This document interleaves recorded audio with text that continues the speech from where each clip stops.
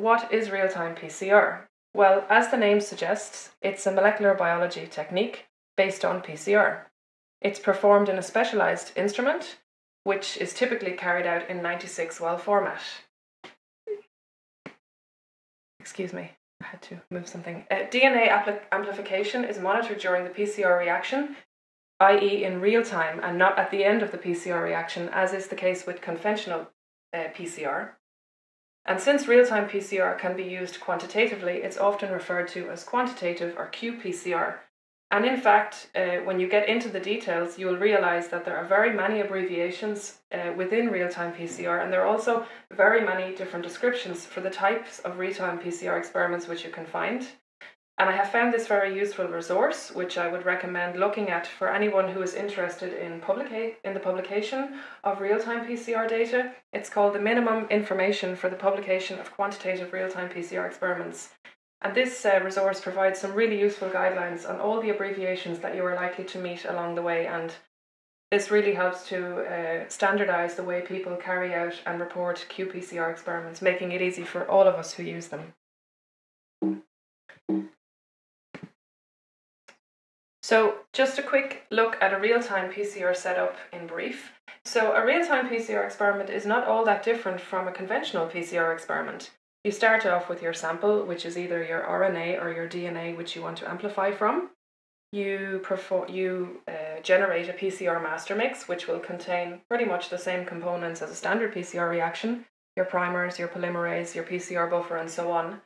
The major difference between the setup of a PCR master mix for conventional PCR versus real-time PCR is the fact that a real-time PCR has a fluorescent label, and this is really the essence of the real-time PCR reaction.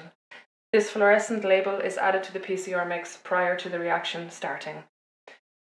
A light source, which is present in the real-time PCR instrument, excites this fluorescence within the labeling system, and as amplification of your target proceeds, a camera is able to capture this fluorescent signal after every cycle, i.e. in real time. And a graph will be plotted along the way by the software, which will give you the cycle number versus the fluorescence.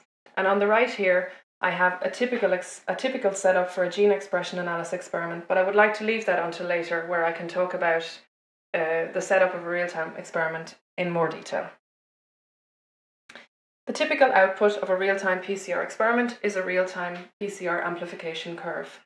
And as I mentioned previously, a real-time PCR experiment is carried out in a 96-well plate. So if you have all wells in use on the plate, you will actually get 96 curves. So you get a curve for every single reaction.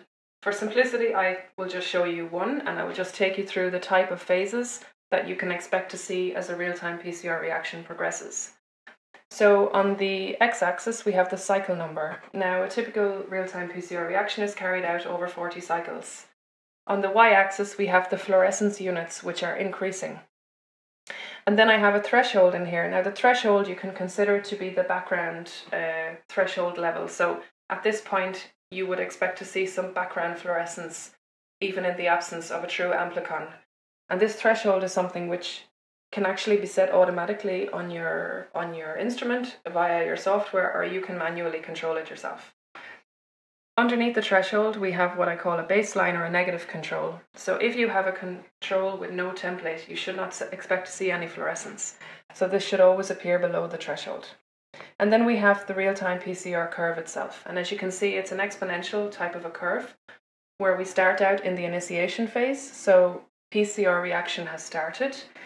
All the components are in abundance, but the number of amplicons which are present do not emit enough fluorescence for it to reach above the threshold level. So we don't do any detection in the initiation phase.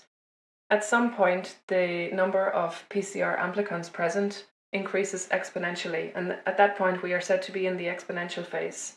And when this happens, the amount of fluorescence that is detected by the instrument will rise above the threshold level. And at the cycle number where this happens, we say we have the cycle threshold. And I will come back to cycle threshold in more detail in the next slide. So during the exponential phase, all PCR components are present in abundance, and in an ideal situation, the number of amplicons is increasing by 2 at each cycle. So in other words, you have a true doubling effect, or you are said to have a PCR efficiency of 2. Then we hit the linear phase, and some of the components within the PCR reactions may start to become depleted. And of course, this will happen differentially in different samples, and this can be got to do with many factors. One factor being how much template was available for amplification in each sample. So in the linear phase, the PCR reactions are not necessarily being carried out at the same rate. And this is even more pronounced in the plateau phase, when many of the PCR components will start to become depleted and eventually the reaction will stop. And it is for this reason that the exponential phase is the most crucial phase in a real-time PCR experiment. So I promised I would tell you more about cycle threshold values, and I will. So real-time PCR is focusing on the exponential phase because it provides us with the most precise and accurate data for quantification. Two values are typically calculated. So the threshold line may be calculated in the software, or as I said previously, you can set it yourself. In addition to this, the PCR cycle at which the sample reaches this level is called the cycle threshold, or CT. And as such, individual PCR reactions become characterized by the CT. And as a rule of thumb, a sample which has a low CT probably has a quite abundant template, where a sample that has a high CT, so the CT occurs very early, where the CT occurs very late, probably means that the template is quite scarce. And the CT value is sometimes referred to as a crossing point or as a quantification cycle CQ. So these terms are often used interchangeably. To view the full video of this and all of our other webinars for bioscientists at the bench, please visit bitesizebio.com/webinars.